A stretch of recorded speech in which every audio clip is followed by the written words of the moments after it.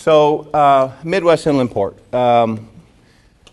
It started off as a study, an economic study that we did internally in transportation. And one of the business units came to us and they said, hey, you know what, we need to put warehouse space. How many of you sound familiar in this? Put warehouse space on the East Coast and the West Coast and the Center Gulf. And I said, why do we want to do that?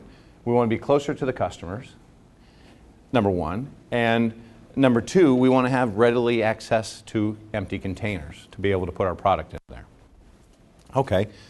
And so as they started telling me their process, the first thing that came up as a trader and risk manager that I've always done all my life and all my career was we said, when you take this product and you start moving it to Los Angeles and you warehouse it in Los Angeles, if Europe becomes your market, you can't move back or you can't arbitrage back to the East. Well, you can, but it costs you a lot of money, right? And we said, if you go to the East with all your product and then all of a sudden Asia is your market, it's much cheaper to continue to go out via LA Long Beach to go to Asia than to go around or through the canal to get there. So our question then was, is that really what you wanted to do? And they said, yes, study it. So we began to study. And what we found out was that what we have here in Central Illinois is really unique, and we'll share the story with you, and we hope you think it's unique as we do, because our strategy became real. It was to get to any customer, anytime, anywhere. That was the strategy we had. And that's the strategy we still have today, believe it or not. After we built the ramp, you know how things change. It didn't quite change. And it stayed right on par to what we were trying to do. So that was the strategy of why we built it. So let me start off by saying that I didn't grow up in this region. And so when you normally grow up in a region, you generally have a passion for the area.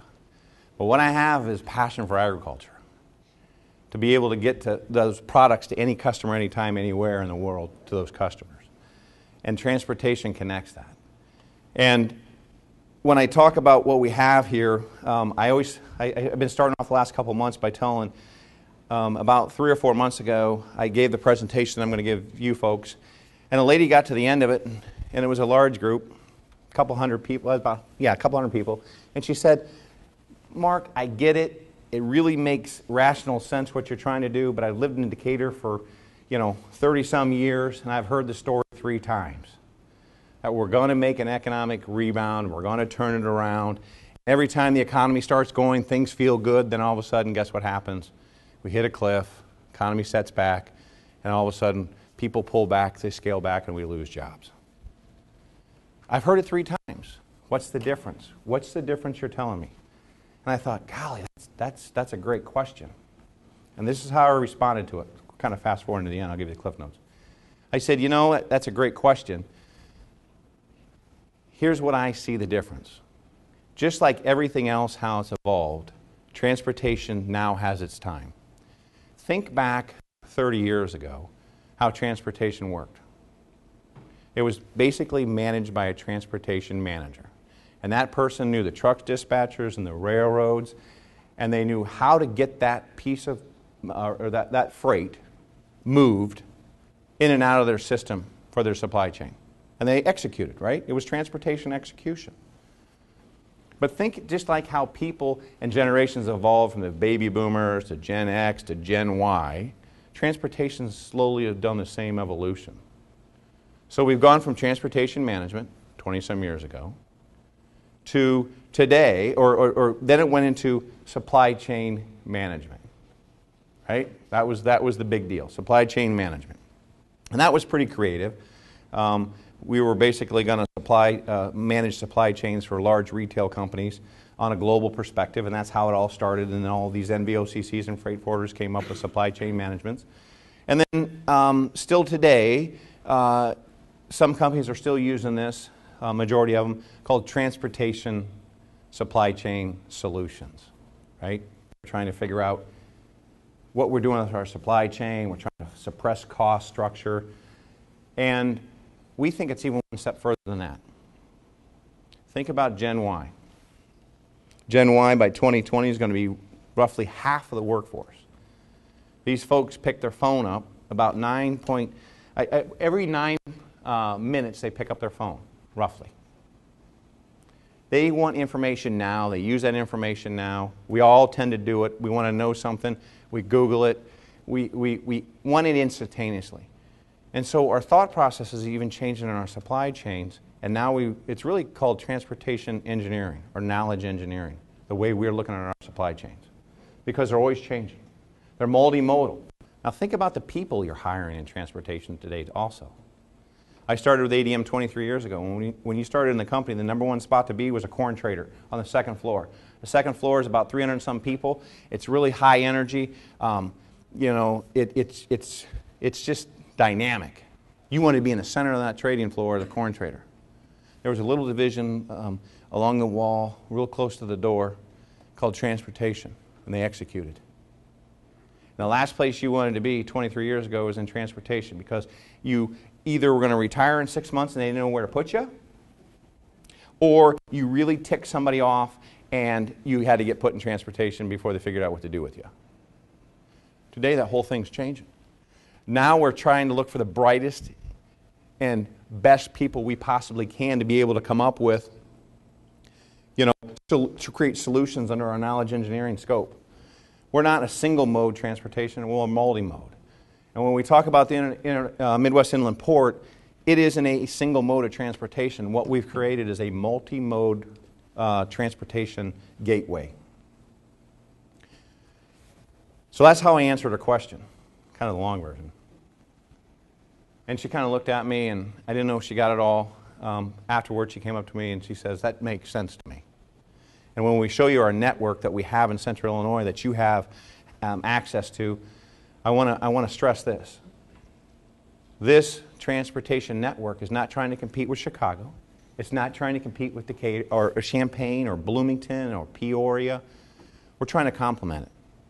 Because, see, there's a real press going on right now about Chicago.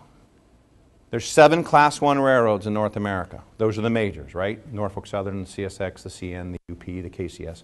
They're the large Class I railroads. They all end up in Chicago. Chicago is a great location because they end up there. The problem is they may be 50 or 60 miles apart from one another, but they all end up there. So it's a natural location for the Western railroads to hand off to the Eastern railroads to work east, and the Eastern railroads to hand off to the Western railroads to go west. We all know about Chicago. There's 2 seasons, winter and construction. And we also know that, how many of you handle rail cars and transportation for your business? How was your service this past winter? Good. It was okay? Have you seen it better? I don't use it that often, but maybe more. The worst year ever. I'm sorry? The worst year ever. Worst year ever. You're exactly right. We probably need to get with you, get some help. I want to know his secret. Yeah. I got lucky. Jennifer, get his resume. In fairness, it was one of the. It was a real tough year for North American railroads. Obviously, the winter started this whole thing. They never really caught up, and then guess what's happening? It's ever so quietly happening. We're seeing the economy in jobs and in manufacturing. Everything's just starting to hit on all cylinders. The railroads are starting to haul coal again. You've seen the manufacturing sector where they're importing and exporting. So our exports are good, our imports are good.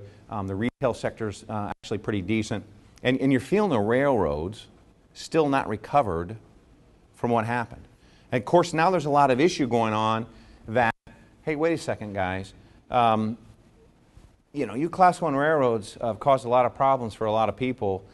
Now we're going to have a bunch of hearings and we're going to find out what's going on. Of course, the first thing they're talking about is weather. The second thing they're talking about is really bad congestion in Chicago. It's getting press everywhere. What we don't want to have happen as a state of Illinois is all of our rail freight, which is huge to our economy, move elsewhere. We don't want that density to move out. I mean, there's places like Indianapolis and Memphis, believe it or not, because they connect the East and West Railroads together, St. Louis and Kansas City, that would love to be able to take what Chicago has. And unfortunately, we need that revenue. And we don't want that to, to go out of the state. There's a lot of people that are doing a lot of things because right now the momentum's on their side. We also are trying to do something downstate. We're trying to work with a lot of folks to move freight in this direction to keep it in the state. The last thing I'd want to see is all that freight that goes through here move to Memphis or Kansas City. Because that density creates revenue, creates jobs, that's part of the reason that Walmart comes here and Target and Michelin just announced a big distribution center up there in Joliet also. They come here because there's density in their schedules and the railroads can move it. We sure would hate to lose that.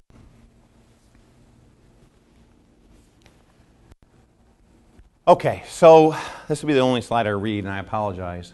What is an inland port? It's real simple. An inland port is an interior land facility that is linked to a seaport by rail.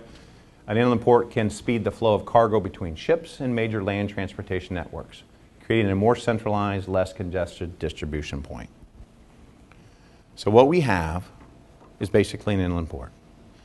We bring imports and execute exports to the ports by containerized freight. And not only do we do it in containerized freight, we do it in flat cars, and we do it in covered hoppers, and we do it in tank cars. So it's a multimodal transportation hub. We talk about the Midwest Inland Port and understanding what the port actually is now. What do we have? I can't stress this enough. It's a multimodal. It's just not about intermodal. It's just not about covered hoppers. It's all of it combined. Its intermodal ramp is a piece of it. 3 Class I railroads.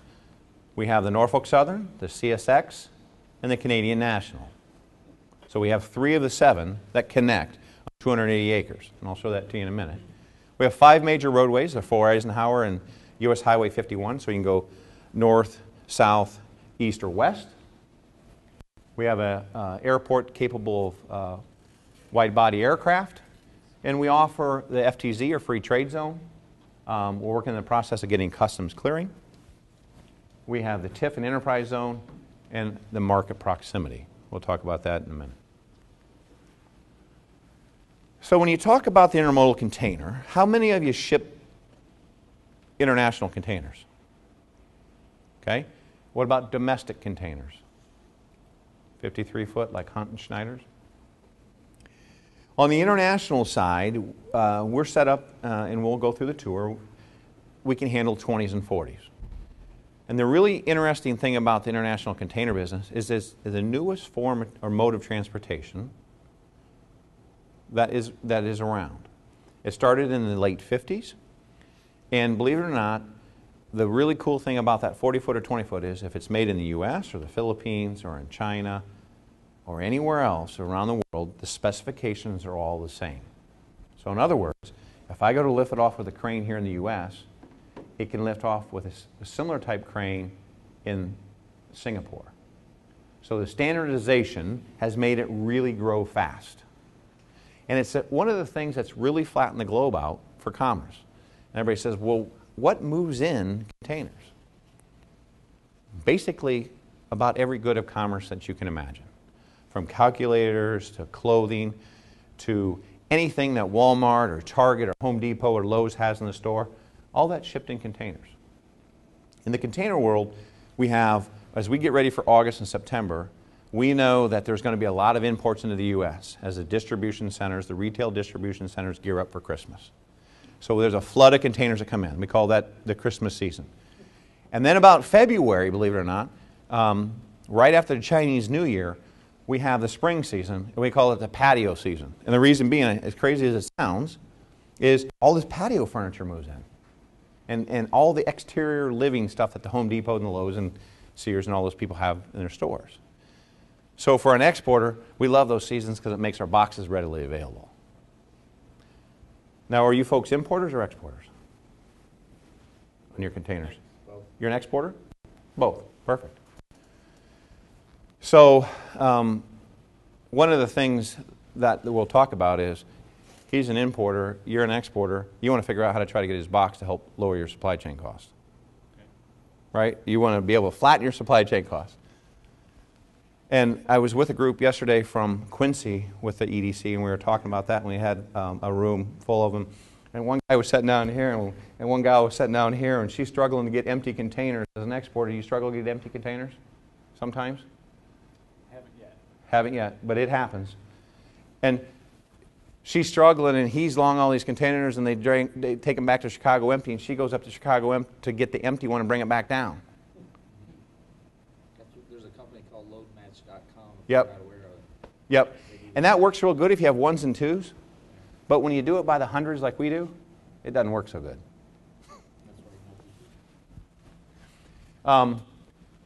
It's, you know, what we found out is if, you know, you had a freight council in your region, then you can have these conversations to where transportation people can talk to help flatten their own supply chain costs out, which is healthy for the economy. So this standardized container, which hauls everything, there's millions and millions of them around the globe, and it has been the single catalyst for global commerce, flattening it out. Are they tracked? I'm sorry? Are the containers tracked? Yeah, some of them are. It depends what the goods are. Not all of them are. They're on the manifest of the ship, obviously. The higher value, the container, the contents of the container, yes, they're probably tracked. And actually, I put GPS transponders on the containers now for the high dollar stuff, like cigarettes, iPhones. Actually, the railroads will track them. Yeah, but when it's on the vessel, when it's on the vessel, it's on the manifest. And so you lose visibility of when that is on the water. And so some companies with high value goods put a transponder on there or in their container where they can always know where it's at. But the But- containers themselves don't have their own No. tracking mechanism. No, they're not like a rail car to where they go through a ticker and you can, you know, as it passes a station, it goes through the ticker and then it downloads into the railroad, and then you can go to steelroads.com to get that.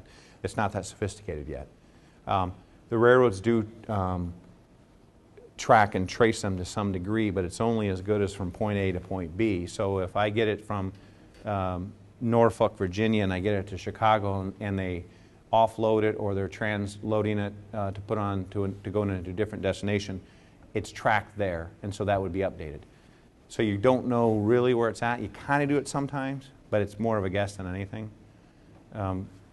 They're not like a rail car, a covered hopper or a tank car has I don't know, magnetic ticker on it, and it's on the side of the rail car. And as it goes by stations, it ticks and automatically downloads into their spreadsheet, and then you can, or their system, and you can get, you know, real time where it's at.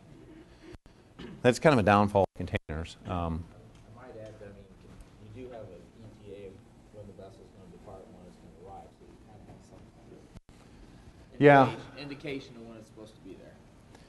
Yeah. For your customer overseas, to get an idea when his product will arrive. I use GPS transponders and I track the vessel. A map. Show my customers where it's at. Yeah, and that's a solid way to do it. Your car is probably a little more expensive than mine if you're using a GPS transponder. $8 million. Yeah, $8 million, and mine's worth about $30,000. Commodity. That $8 million cargo. Yeah, it takes me a lot of containers to get to $8 million. So the typical flow of transportation basically is from the vessel to the rail to the truck and back. And we'll talk about that in a minute. So this is a picture of the Decatur complex, real close to where you're setting. In the front is the intermodal ramp with the colored containers at the bottom. Behind that is Decatur's complex, the corn plant. We have a switching yard to the left, and behind it is a real quiet secret that Larry from the EDC is really starting to talk about, and it's called Lake Decatur. And Lake Decatur just went through is going through a $90 million dredging project to give it 30% more capacity. And for those of you, I grew up in the Midwest, and for those of you that are from Midwest origin, we don't really understand the value of water yet. But if you go west of the Mississippi very far into Colorado or Dakotas or Kansas or even California, you find out real quick how valuable fresh water is and a readily source of it. So if you're a manufacturing location, fresh water is going to be a real key to future development. But that's the complex. So we'll talk about the container a little bit. The container comes into our facility just like it would in any other railroad-owned facility. And it comes through the gate, and it's checked by computers. And it has the truck. It sets on the chassis, and then the container is what it says Maersk, and that's a 40-foot standard international container.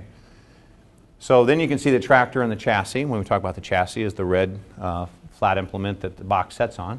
It gets lifted off by a crane. It stacks onto a rail car. And we have double stack capabilities for efficiencies just like most rail yards. Now when we talk about rail access and we talk about why is Decatur uniquely positioned, it becomes really obvious when we put the railroads onto the map. So you look at Decatur, and then you add our friends, the Canadian National, the CN, and we're on the main line that goes down to New Orleans for grain and Memphis for containers. And we can go to the West Coast through Prince Rupert or Vancouver if we need to for containers or for bulk grains or tanks or whatever, or we can go out through Montreal on the East Coast. Our friends at the CSX, same thing. We got the Eastern Seaboard covered between New York and Norfolk and Charleston and Savannah. We can get to those ports, and we ship out of all those locations from Decatur. You add our friends at Norfolk Southern. They also cover those Eastern Seaboard. But the thing that they allow us to do is they allow us to get all the way to Kansas City. And we can connect with the Burlington Northern, the BNSF, and we connect with them in St. Louis and in Kansas City to go to the West Coast. Why is the West Coast so important to us? Is LA Long Beach is the largest North American container port obviously in North America, and it handles about 14 million containers on an annualized basis. The second largest is New York, and the third largest is Savannah. So if we're shipping container freight, we can go East Coast or West Coast, and we can arbitrage our freight back and forth, figuring out what's going on. Right now, LA Long Beach is very congested because of a potential strike on June 30th. We've been shipping some of our product to divert the congestion because there's a lot of skip sailings. We've been shipping it via the East Coast and around and completing our supply chains.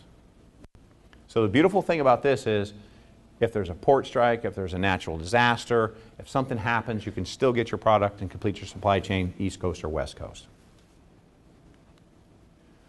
Okay, so then the railroads on the map, and you throw the highways like we talked about. You can go north or south or east or west. Really easy on a 4-lane highway. And the really cool part about that is, as you guys from Champaign know, there's no tolls. There's no congestion. In our world, 20 miles is 20 minutes. We talked about market access. So in a 10-hour legal day truck drive from central Illinois, we have 95 million customers, which is very good for containers. So why do we talk about central Illinois so much, and why is it so important? If you look at the rail map, this is the NS rail map. Can you imagine trying to replicate that railroad switchyard in Chicago? Or can you imagine trying to build that and have a railroad build any kind of a complex today on their network and the capital that would take to build that? We have a huge asset right here, in Decatur, underutilized, and now we're really making the NS, we're pushing them and making them work. And they love it. Then you throw on the capabilities that you have now with an intermodal ramp. It becomes pretty interesting. So let's talk about the ramp. It sets on 280 acres. And that 280 acres, it's privately owned. It's owned by ADM. We have an agreement with the EDC of Macon County to operate the ramp for the Midwest Inland Port. So if you want to do an export container out of the ramp, You can do that through the Midwest Inland Port. Now, the uniqueness about it is the railroads generally own intermodal ramps. Obviously, it's a huge revenue stream for them, and they like to control it. Just because you may set on a railroad siding and unload tank cars or bulk cars doesn't mean that you can unload an intermodal ramp. Intermodal ramps are on a specialized network, and they're positioned from the railroads in strategic spots to where they can get density of containers, both on the international side and the domestic side. Excuse me. So what you have is a privately owned ramp with access to 3 Class I railroads. The CN and the CSX come in on this lead right up here, and the Norfolk Southern comes in on the southerly lead right down here. So what we did, what we did was we connected that 280-acre complex, basically connected with the intermodal ramp, and there's 7 other interchange tracks that we connected the CN, the CSX, and the NS together with interchange tracks. So when the NS comes in from the east with a train, they push it in the interchange tracks. We get it, we stage it, and put it over here in the ladder tracks, and we push it into the plants. Vice versa, when they're building a product train, we build the product train on the interchange tracks. It might be half ethanol and half soybean meal. So when the railroad comes in and drops a train off, they go over to the other side, to the other track, and they pick up the loaded train and they go. All they have to do is hook on and they air. So we've created this huge infrastructure that basically is train load economics, in and out. Huge efficiencies for us, huge efficiencies for the railroad. Now imagine for a minute our bean plant, which is on that side, it's not on the screen, I apologize, was held captive to one railroad, the Norfolk Southern. Imagine for a minute if you, for years we wanted to go to the CN and we wanted to go to the CSX, but they have a thing called reciprocal switch. And they charge you $500 or $600 a car to switch it over to the railroad. Even though they're right there beside it, I'm going to charge you $500 to go from this rail line to this rail line because I need to get a revenue source. It's a paper barrier. That's what it is. They call them railroad paper barriers. And the really interesting thing about that is it's frustrating because you can see the railroad tracks right beside you and you're like, come on. So when we created this, we now have the bean plant has capabilities to 2 other Class I railroads directly. So our procurement on our raw material just increased by 2/3 and our finished product sales just increased, our customer base increased by 2/3. That's huge. Same thing's true for our corn plant. Our corn plant now has access. Before it was on the south side of the corn plant, could only switch on the Norfolk Southern and the CN and the CSX on the north side. Now we can switch the whole complex, any railroad. So imagine for a minute, one of the really cool things is like coal. Coal in the state of Illinois, obviously with sulfur constraints, you can't burn 100% Illinois coal, so you have to bring in Western coal, which is lower sulfur, and blend it. Now we can bring in coal from the BN into Decatur, and we can bring in NS coal or CSX coal from Southern Illinois, bring it up, and we put it in what they do, plant, and they blend it, and we have low sulfur coal and a cheaper cost per MMBTU, and guess what? All because of the complex. Not only do we do that on the raw material side with the grains, but we do the same thing on products.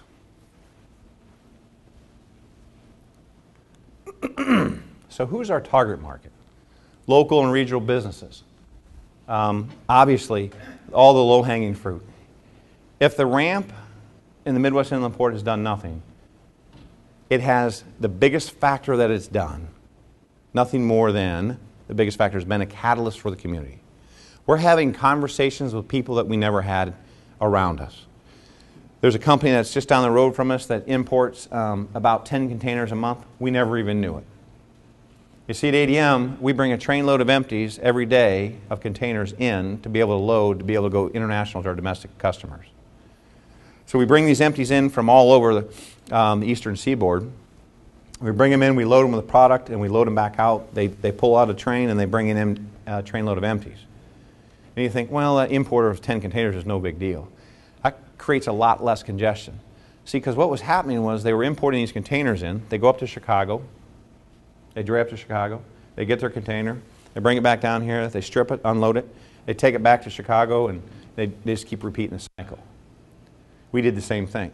Now imagine when we're loading 110 containers a day, how many trucks we took off the road going up to Chicago and down to Chicago every single day.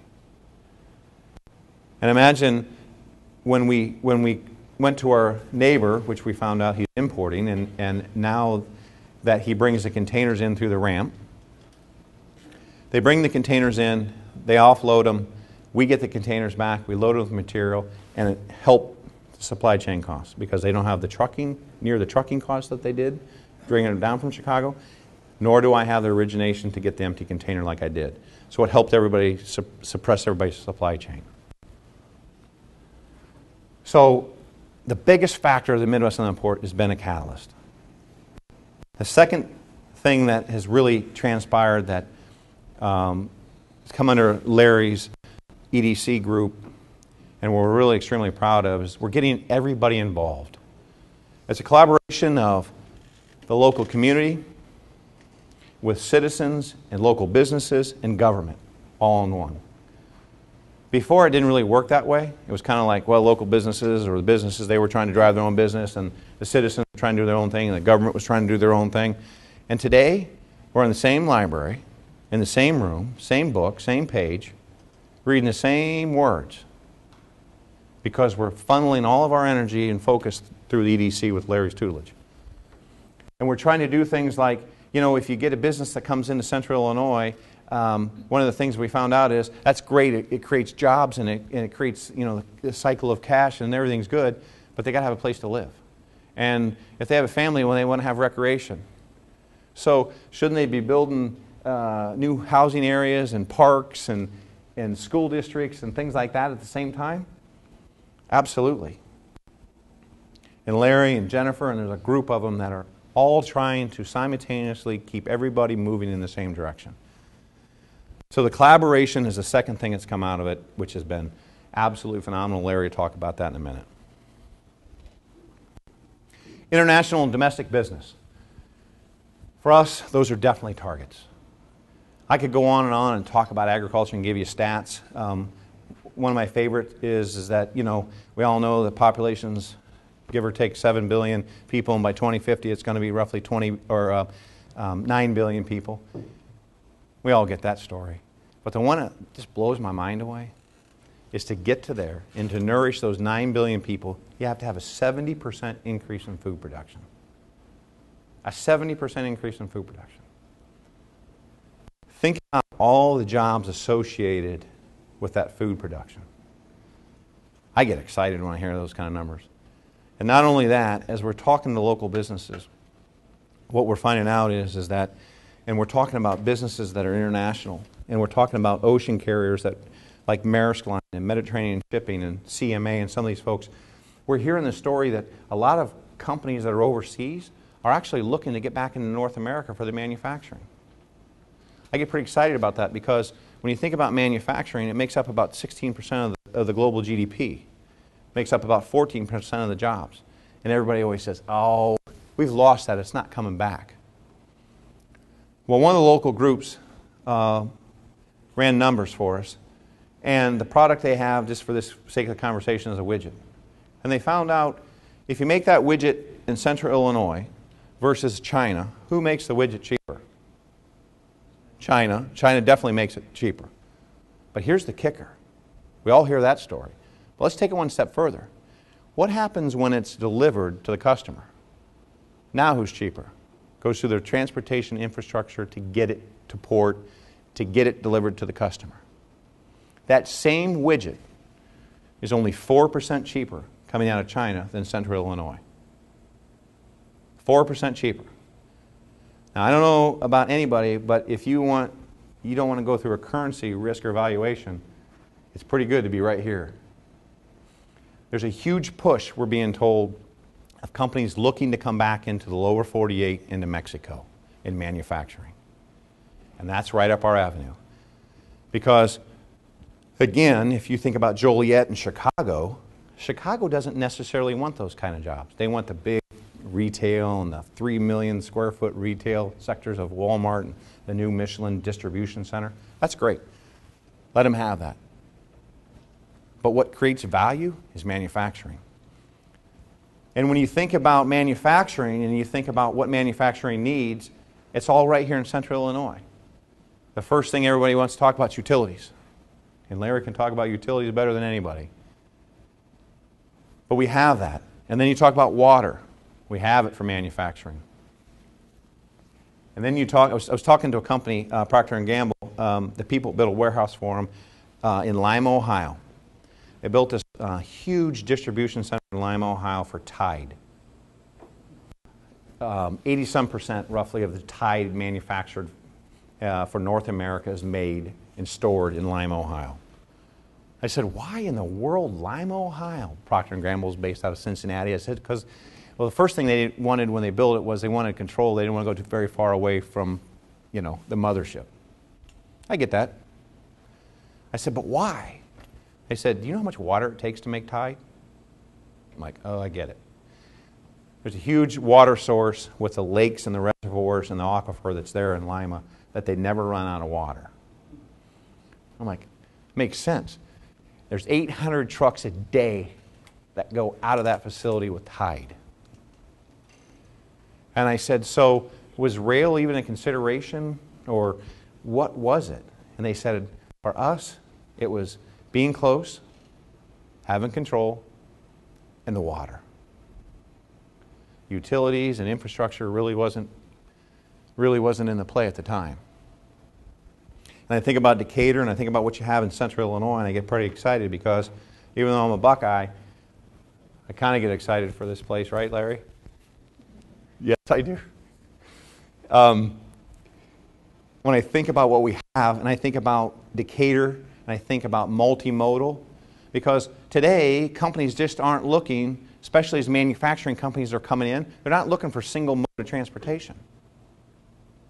I want you to think about if you're building a manufacturing plant, do you want to be truck in and truck out, or do you want to have the ability to have rail in and truck out, or do you want to have the ability to truck in intermodal domestic or intermodal out to hit a broader spectrum of customers, or do you want to do, what's the combination you want to do? That's what's so awesome about it. And in my narrow mind, I get excited because I just get excited about 70% increase by 2050 on food production. And I think about the global middle class, and I think about in Asia, by 2030 there are going to be over 2 billion people middle class with a lot of discretionary income. And I get excited because they're going to spend it. And then you start hearing the story from overseas, and you start listening to steamship lines. They talk about manufacturing coming back into the U.S. Things look pretty good. And I know what's happening right now today, and I sat there and think to myself, holy cow, if this happens, we'll never be able to, the railroads can't keep up. We don't have enough truckers. And how many of you have heard about the trucker shortage in North America? How's that working for you? Pretty good? Doing a lot of training. Absolutely. I mean, because let's face it, we don't want Susie and Billy, to grow up to be truck drivers because it got a bad rap over the years. These are great paying jobs if you look at trucking companies across the country, they can't find drivers. Nobody wants to do the job because it's over the road and they're gone from home, and what's happening to trucking rates because of that? They're going up. So Jennifer and Larry got the bright idea, wait a second, if we're going to have a multimodal intermodal ramp, we better figure out how to get truckers. I'm like, yeah, that's a good idea. So they teamed up with the local college, and they said, here's what we need to do. And they got together and they got them a truck and a trailer, and they've got a program now to where they're training drivers. See, because we need those drivers, not just at ADM, but we need them in Central Illinois.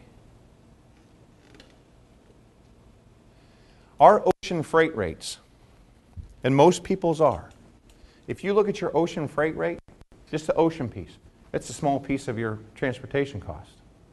Your inland costs are probably double to triple your ocean piece. Easily. Today, if you're shipping scrap paper or bulk grains or something that's a base commodity, I can go from Chicago, Illinois, all the way to mainland China for about $1,150 all in a container, 40-footer. $1,100. So my mind already thinks if I could ship my family of 4 over there, put a table and chairs in there, we could have a cheap vacation. I can't literally fly to California now for under $700. But you can take 58,000 pounds for under $1,200. That's the power of the container. Not only that, when you think about the things that they're doing with the local community and they're trying to build these pillars, and the education is a piece of it, I look at railroads and I think to myself, how will they keep up with demand for agriculture production and manufacturing and the oil production that's happening all across the country, especially in the Balkan area? And I think, how do we keep up with that? How do we attract these international customers and in our domestic businesses to add into Central Illinois? Multimodal. How do I keep my cost of goods sold down for my customers and keep competitive? Today, when we talk about the intermodal ramp, the strategy was any customer, anytime, anywhere. I'm proud to tell you that we execute that every single day, and we're getting into places of the globe we never have before with products we never have offered or been in that region with these particular products because of transportation. When I can sell more product on a global basis, I can run the plants harder. Commerce happens. We can buy more raw material, which is good for our farmer friends. They can get a better basis, increased value to them, and on and on and on. So I get pretty excited when I talk about the opportunities just globally. But we also, the real thing we're trying to make sure that happens is we get a good mix of importers and exporters. Central Illinois is really set up for huge exporters. We have a great exporters, but we don't have a lot of importers. We do up north, we do in various regions, but we're trying to figure out how to create that match back to lower supply chain, take the waste out of supply chains and reduce costs. We talked about it, what's the result? Bottom line, ancillary effect of commerce. What can we do to add value? How can we talk to people that we've never talked with in our business before, and how can we add value to them? You see, today we ship containers all over the place out of Decatur, Illinois, to go to our international customers. They have to be a food-grade container. Not all of the containers, believe it or not, that come in, that get repositioned in Decatur, are food-grade. If Caterpillar brings in a container, and for a prime example, it has exactly happened. It came in from Brazil, it had new parts in it, and it smelled like paint because they were painted. That paint smell, we can't ship food product in. They have to go through a very rigorous inspection process to be able to be food grade ready, and it didn't meet the qualifications. So we had an empty container that didn't meet our specifications. What do we need to do? We have many local companies that in town that can export that don't have food grade. One of them is Midwest Fiber. We use Midwest Fiber who ships waste paper back to China. He doesn't care. He doesn't care if there's a gas stain in there or smells like paint. There's no standard qualifications for his waste paper. But for my food, there is. So Ronnie loads them up for us. Whenever we get a container rejected, he loads them up. Instead of going to Chicago, he loads it up here. We put it in the ramp, and it goes to China along with our grain. We're trying to create solutions and then match back. I really don't like the word, but it really is a win-win situation.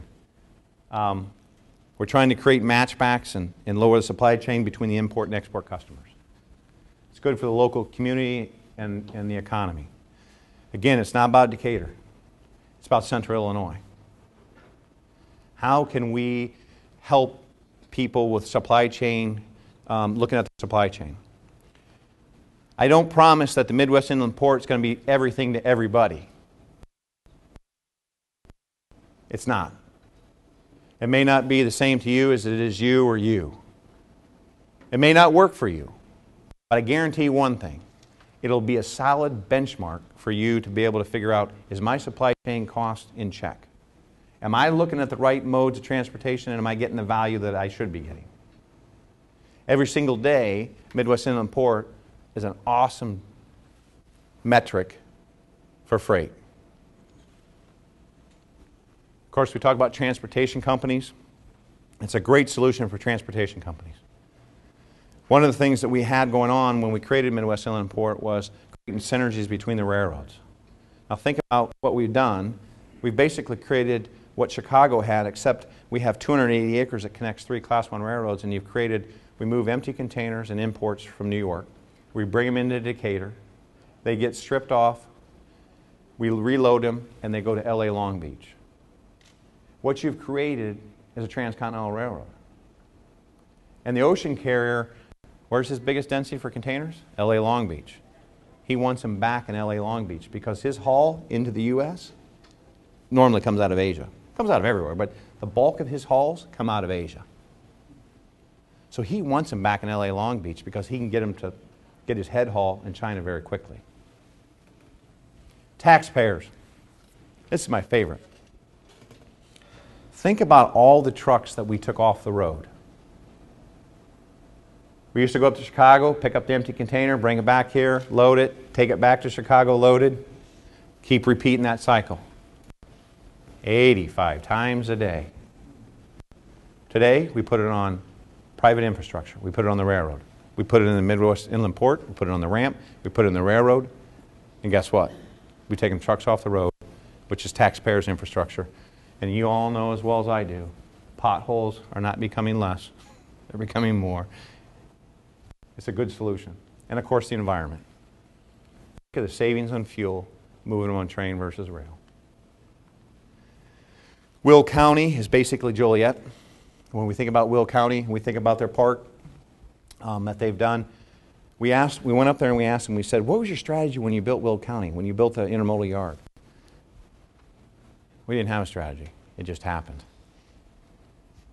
And it was that old, you know, when you're talking to a realtor, what do they tell you? Location, location, location. And you see, Will County was right in the right location at the right time for the success to happen.